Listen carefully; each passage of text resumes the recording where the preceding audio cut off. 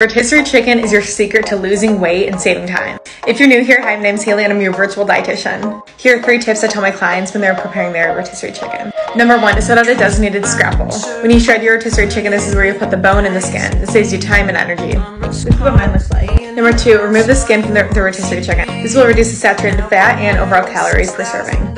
And number 3, get a Tupperware. Shred all the chicken, put it in there, and then you have it ready to go for the week. I like to put mine in salads, wraps, anything like that, even snacks. This rotisserie chicken had 1 pound and 12 ounces. If you had a 4-ounce serving, you can make 7 lazy dinners from this one chicken.